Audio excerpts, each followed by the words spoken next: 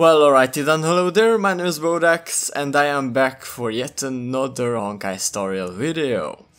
Now June has arrived, and of course, version 1.1 is about 2 days away. And the frequently asked question is obviously, how many free currency are we getting during 1.1? And that is basically what this article covers on the Prideman website. Of course, the link will be down in the description if you want to read it for yourself. There's a lot of info, so I do recommend you to, check it out for yourself. Now, the first event that I mentioned is, of course, the Everwinter City Museum. It's probably the biggest event releasing in this version, since we'll have a new map, a new area unlocked. And it will be available from the 9th until the 26th.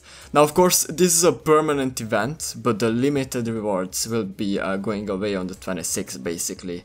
And in this event, we are gonna help to manage the museum, and we are aiming to restore its popularity. So I'm looking forward to it, actually. Now, as for the rewards, so the limited rewards are the ones above, and the bottom row is the permanent rewards. So, of course, the limited ones are gonna be your main focus. I don't actually expect this event to be that hard, since managing a museum doesn't really sound that hard. So, I mean, 1,000 Stellar Jades, EXP books to level up characters, which I'm running really low on, by the way. So it's gonna be very nice, and we are getting a self-modeling resin. Now, during the livestream news video, I talked about this item, since it was only available on the premium battle pass. So if you bought the premium battle pass, you got one of these items, and what you basically use this item for is you can craft any 5-star gear, and you can select the main stat.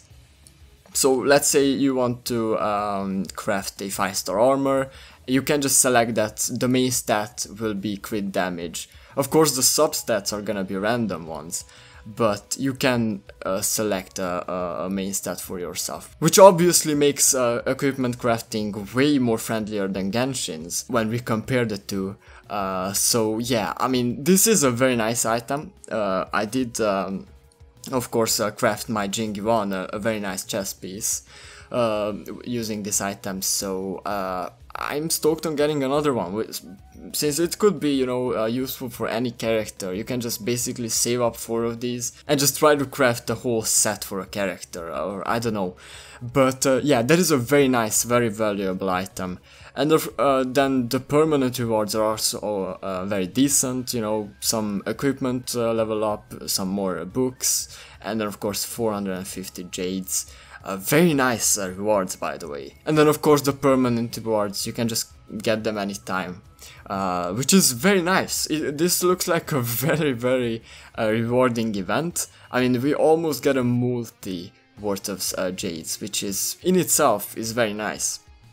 Now, the second event will be the Star Hunt game. Of course, this will be the one where we are supposed to graffiti the space station. So as you can see, we have some more limited rewards on the top row, and the bottom row are the permanent rewards, which are gonna stay there permanently, obviously.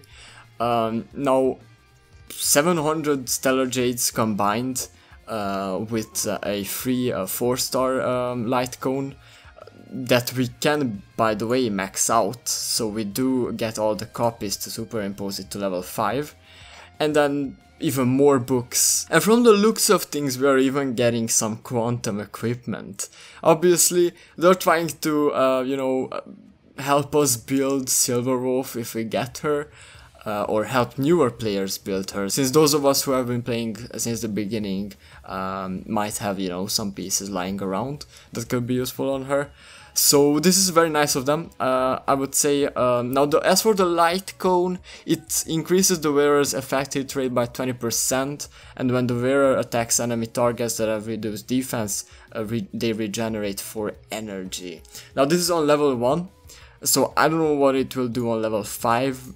We don't even know which stats will of course be upgraded. But I mean, it seems pretty decent on Silver Wolf, I guess. Now obviously I haven't seen any builds, so I don't know which light cones are gonna be the best on her. Obviously her own one should be the best. But I mean, other than that, I really don't know whether this will be a very good one on her or just a decent one. I mean, it doesn't really seem to give any defense. It more like focuses on the support side of her kit. So yeah, I mean, we shall see how good this one will be on her. And then of course they do add that this is how, of course, painting graffiti will look like. Yeah, I mean, it looks quite fun. We shall see how these events will be.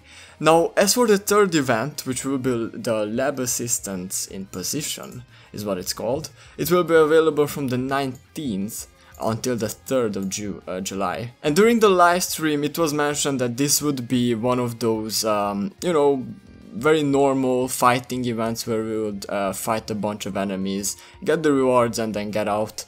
Basically similar to the Boulder Town tournament event, where we just, you know, fought a bunch of enemies, got the rewards, or completed, you know, some missions and got the rewards, and that was basically it for the event. Now this is a limited time event, so we are only getting these rewards, and after the event goes away, we cannot get them anymore. So 500 Stellar Jades is decent, and obviously I'm not expecting any of the fights to be difficult, so I mean, these are decent rewards considering that. Now, as for the fourth event, they do say that this is a permanent event. Now, I'm quite unsure whether this is Silver Wolf's own like story event, since it gives EXP and of course 100 Stellar Jades and some more level up materials, but the rewards look quite nice. And to summarize, we are getting close to 3000 Stellar Jades. Now obviously this equals to about 18 pulls, which in itself doesn't really sound like a lot. But I mean, considering that we have some other events, including that, you know, the 10 free tickets that we get from the login bonus later on, I mean, it's quite decent, I would say, like 28 pulls. It's not bad, I would say. And of course they do mention that there's gonna be a bunch of like double reward events both in the simulated universe and from Calyxes, which is very nice. Very nice. Now, I mean, in my opinion, this update, I mean, rewards wise, this update looks quite decent. Now of course I'm also looking forward to the content. Of course this Everwinter Museum event should look pretty interesting with the new area that we get. We shall see what other goodies we are getting. Let me know what you think about the rewards. Are you disappointed? Are you content with what we get? That would be it for the video. I will see you in the next one. Bye bye.